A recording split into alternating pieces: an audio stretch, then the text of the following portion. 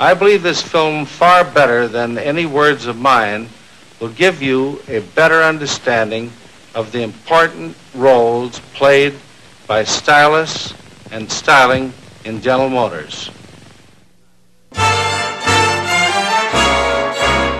In the 1950s, the American car makers were caught up in an all-out designer's war. What started out in the early 50s as rounded-off, smooth cars with a responsible amount of chrome slowly turned into a jet-like spacecraft overloaded with rocket motives and tailfins everywhere. But what happens if you take things too far? That's what we're going to find out in episode 40 of the Automotive History series. Welcome everyone to the Mistake of 58. 5, 4, 3, 2, 1. With the launch of the Explorer 1 satellite in 1958, the space race was in full swing, and the general public became more and more interested in all things space-age and aircraft. And car designers were well aware of this. In the early 50s, you could buy a Studebaker Champion, a car that looked much like an airplane that had lost its propeller, or a Cadillac Coupe de Ville, which featured little fins on the rear, and many other cars had a plethora of options and features with high-tech sounding names. Panorama windshield, Autronic eye headlight dimmer, Teletouch automatic transmission, and speed alert warning system that lets a buzzer go off as soon as you went faster than 60 miles an hour. That's 1950 safety tech for you. One of the driving forces behind the design of the quintessential 50s cars we all know and love was Harley Earl, the head of the design department at General Motors. He is the father of many car design techniques that are still common practice even today, like freeform sketching, hand sculpting clay models, and the very first concept car to woo the public, the Buick Wide Job in 1938. He turned car styling from an afterthought into a marketing tool. By the mid-1950s, Harley had a certain prominence and power over the design department at General Motors. His will is law since he made car design so popular in the first place. A car designer could come up with something entirely new, refreshing, or unique, but if Harley didn't like it, then chances are it did not make it to the final production. Harley knew what was good for you. This was no problem, however, as General Motors kept on pushing the boundaries in the mid-1950s in terms of sales and styling. The Chryslers around that time were considered outright old-fashioned, and the Ford Motor Company designed cars that were good-looking, but a bit bland. But GM, Cadillac featured pointy bumpers and tailfins, Buick had the sweep spear and portholes, Pontiac had a stylized rocket on the side, and Chevrolet was an absolute sales hit. Many people still talk about the Tri-5 Chevys even today. GM was invincible when it came to styling, and Harley Earl was the undisputed king. Now, I should add some nuance to this. Harley Earl was the head of the design department and usually gets credit for all the many great designs. But don't forget that some 20 to 30 men worked at the office, and not everything credited to Harley came actually from him, but from one of the employees. Now, one of those employees was designer Chuck Jordan, and on a nice day in 1956, and remember that year, he decided to go out of the office and check to see if he could get a glimpse of the cars from the competitor. Call it leisurely industrial espionage. Around this time, almost the entire American car industry was centered in and around Detroit, and Chuck chose the Chrysler factory that was only a couple miles away. Chrysler, that company that was the laughingstock of the auto industry. Chuck was in for a good chuckle. He arrived at the factory and peeked through the chain-link fence at an outside parking lot, and what he saw was highly interesting to say the least. He looked at the fresh and new 1957 Plymouths, cars that were entirely redesigned from the ground up to the whims of competing designer Virgil Exner. Now, Chuck had heard about Exner, and sure enough, the most recent Chrysler models were looking slightly better, but the cars that he saw at the other side of the chain-link fence were out of this world. Space age, airy greenhouse, bold bumpers, dual headlights, and huge fins. Where did that come from? I have told you the story of these Chrysler cars of the late 50s numerous times before, and I won't be doing it again, but let's just say that Chuck was extremely surprised and deeply impressed with what Chrysler Division Plymouth had done with their cars. They looked a lot more expensive than they initially were. Chuck rushed back to the GM design department because this was no good news. By the looks of it, Chrysler might surpass the General in terms of styling. Uh-oh. Chuck immediately told what he saw to his fellow colleagues and the second-in-command Chief Bill Mitchell, and they immediately went back to the Chrysler factory to see it with their own eyes. But where was the big boss in this story? Where was Harley Earl? Let's get back at Earl. As I mentioned before, he kinda ruled the design department with an iron fist. The designers had a certain freedom to design cars, but not an unlimited freedom, as it had to be approved by Harley, and Harley had a different idea of future car design. Harley believed in heavy and bulky designs that showed sturdiness and power, and was convinced that the price point of a car should be reflected, quite literally, by the amount of chrome on it. More expensive, more chrome. This resulted in cars that looked like heavy battle tanks with a lot of intricate chrome details and ornamentation, a stark contrast with the long, sleek and fast-looking Chrysler cars. This was a massive problem. Why? Well, back in the day, the car industry worked like this.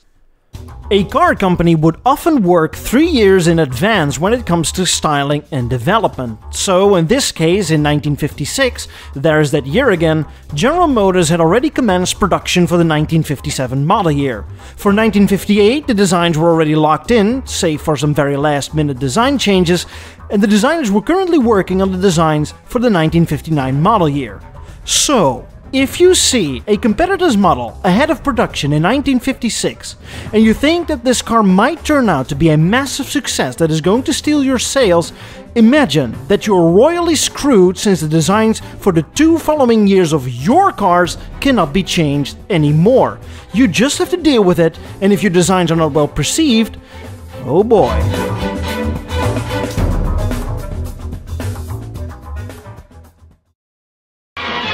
Brightest stars of Hollywood, brought to you by Chrysler Corporation, maker of the 5 great cars of the forward look. And we all know what happened. In 1958, the stage was set. Chrysler's so-called forward-look models, despite the quality issues, were well perceived, and the GM cars for 1958, a bit less. They were Harley Earl's Dreammobiles, but in reality, heavy and bulky chrome-laden cars. Let's go through the ranks, shall we? Chevrolet for 1958 offered a car that was the least decorated of the bunch, right in line with Earl's philosophy. The front features dual headlights inserted in oval pots, and right under there, a gaping mouth with an egg crate grille. The side features some bright work, depending on the chosen model, and the rear features no fins, but a curved line that swoops around the small, round taillights. All quite tasteful. Going one step up the ladder, we arrive at Pontiac. Pontiac features roughly the same design, although the turn signals are now part of the bumper and cut into the grille. On the side we find a massive stylized rocket, which I think is pretty cool. The rear mimics the front end with 4 round taillights that look like jet afterburners. But from here, it starts to get worse. Much worse.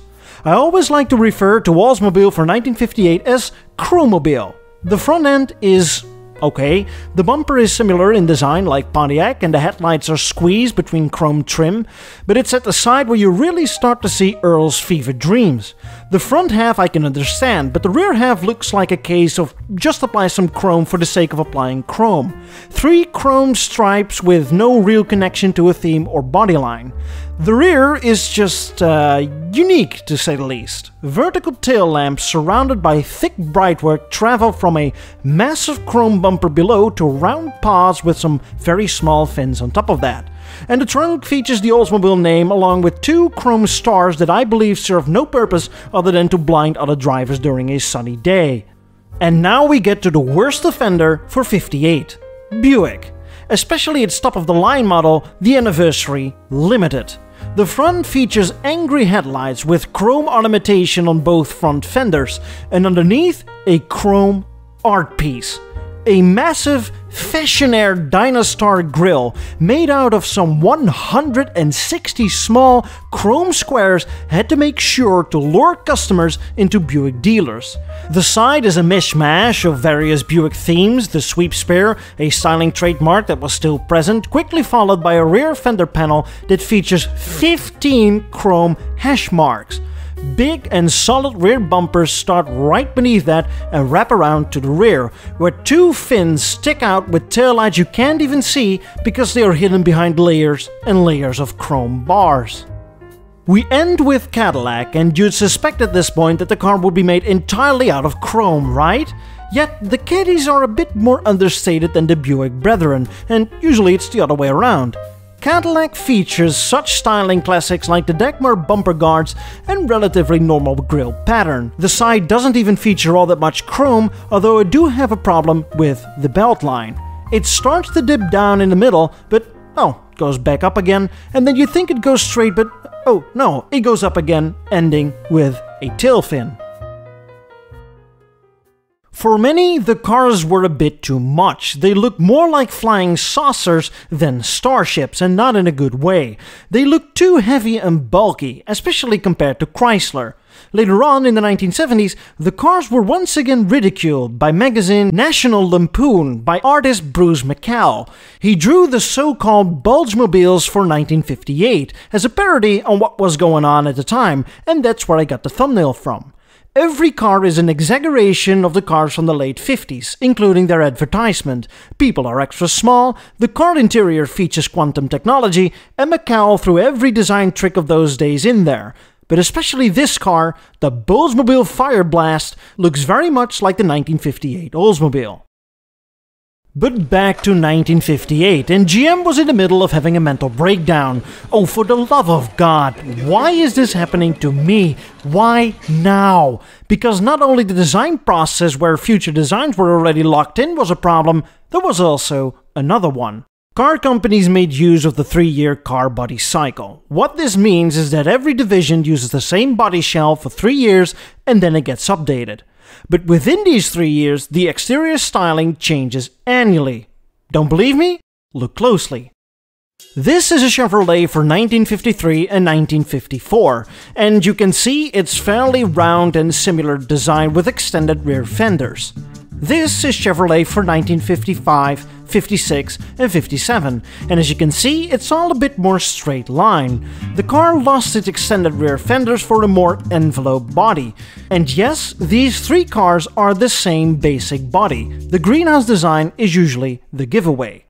Why do I say all this? Well, in 1958, GM just released new car bodies for almost all its divisions and had to stick with it until 1960.